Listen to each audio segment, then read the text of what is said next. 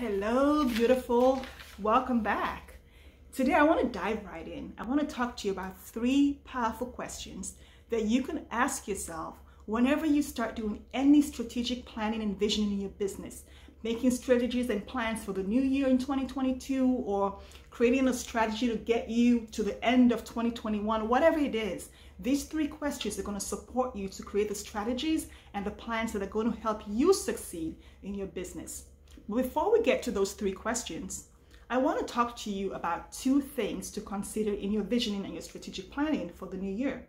The first one is, I invite you to do your strategic planning from the future. What I mean is, I want you to look at your business as a going concern, as a long-term venture. It's a long game, okay? And in this game, I want you to imagine what you want, where you want to be, who you want to be working with in 10 years from now, in 15 years from now, in 5 years from now, and make your 2022 planning and strategies from the place of 5 years from now. 5 years from now, what income do you want to be making? Who do you want to be working with? How do you want to be working? What programs and offerings do you want to have? What delivery systems do you want to have in place? Because when you strategize from 5 years from now and step into the identity of the woman, that future you get to elevate your mindset. You get to trick your brain into making decisions from a higher level for your content now, for your messaging now, for your marketing now. And you get to create the clients that are your dream clients because you completely align with them because they're in the flow of your business for the next 10 years. So instead of just focusing on historical data and, oh, this is October 2021, make the decision from January 2027. Make the decision from December 2026. Identify all the plans you want, all the strategies, and run them through the mindset, the lens, the funnel of 2026. And from that place, you get to make higher level decisions that create more impact, more profit, more sales, and more clients for you. That's the first point. The second point is to look at the 3 big parts of your business when you're doing your vision and your strategy planning.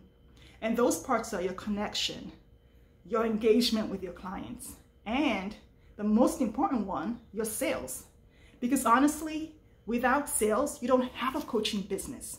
So as much as you're a coach and you're doing all this transformation out in the world, the most important element that allows you and supports you and empowers you to transform lives is sales.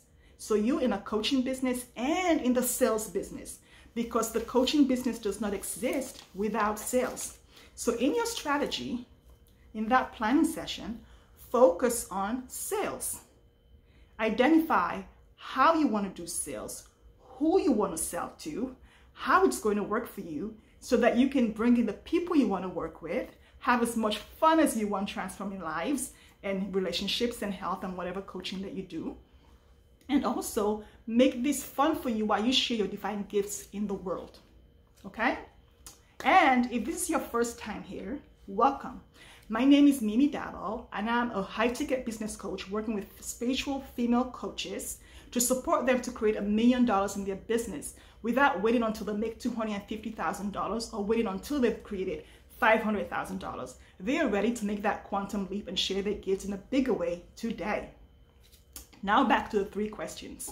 Question 1, but before we get there, let me ask you, what question do you ask yourself when you start your strategic planning for the new year? What do you ask yourself? Is it questions about who should I have on my team? Should I grow my team? What's my profit margin? Do you look at historical data? Or do you look at your offers and figure out what new offerings you want to create? Or perhaps you look at what service delivery. Do you still do one-to-one? Are you doing one-to-many? Are you doing VIP days? Are you doing group? What questions do you ask yourself? Put it down in the chat and let me see. I'll respond to them. Now, let me ask you the first question that I'm inviting you to ask yourself. The first powerful question is, what would be the most fun for you? As you get to share your divine gifts in the world, you get to share the things that God has put in your heart and who He's calling you to be out in the world. What will be the most fun for you? No matter what strategy you're creating in your business, ask yourself this question because it's super important. When you decide what will be the most fun for you, you get to create a business aligned with who you are, and you get to show up more because Sales becomes a natural extension of your business, of yourself, and who you're being in the world. Because when you do the thing that is most fun for you, you do it better. I'll give you an example. In my health coaching business, I love talking about real food because I help women to lose weight, and I help them to lose weight and get healthier and fitter and hotter and look better naked by eating real food. So I'm always talking about real food at the grocery store, wherever you can find me. And people always say to me, oh my gosh, you love real food. Like, what's that about? And I go, well, it's my job. And they say, what's your job? And I say, I'm a coach. I help people to lose weight. I'm a health coach who works with real food. And they go, oh, that's interesting. And we have a conversation, and somehow they end up applying to work with me because they're really interested, because now it's exciting and fun. It's fun for me, so I get to do what's fun for me. And I get to sell from that place. It's a natural extension of who I am. And I get to make money, add value, and transform lives and help people lose weight and look hotter and better and stronger and healthier. All because I'm talking about real food, because it's a passion of mine.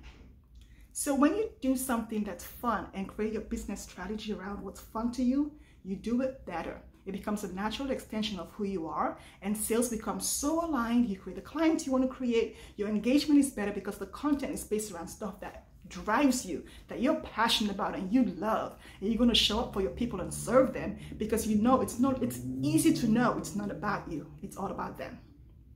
The second question to ask yourself is, what does your version of success look like? You know, a lot of times I do the same thing. We look outside of ourselves at other people's successes, other people's values, and then we start chasing their wins and we start trying to win their race. So I want you to focus on your gift, your values, and what you really want, and define your version of success for yourself in 2022 that has nothing to do with your coach, your business strategist, your mentor, your advisor, your best friend, your mom, your brothers, your sisters, your cousins, your friends. What do you want?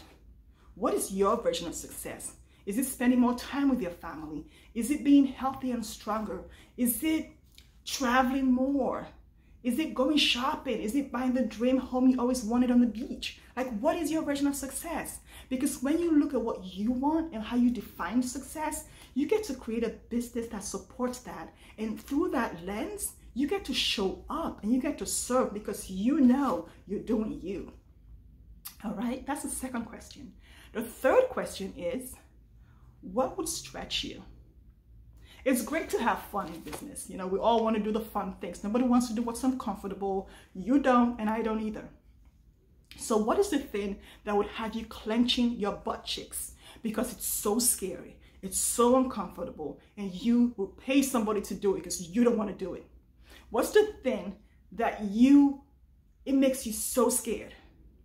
But if you're going to look through the lens of fun, what will be most fun for you, and look through your best version of success for you, then you also need to look at what would stretch you to create that version of fun and success for you.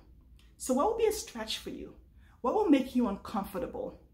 Step into that thing, own it, apply it to your fun and your success values, and go do it.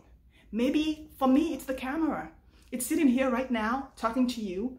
My butt cheeks are clenched, and this is my version of what's uncomfortable as I build my business. Yeah, I like talking about real food. I love talking about high ticket. I love sales. My favorite part of my business is sales and coaching. Content making, coming in front of the camera, doing lives, doing videos. Those are not my favorite parts, but I get to do them because they stretch me. They help me to show up for you. They help me to share more value, and they help me to connect with you and get engagement with you more.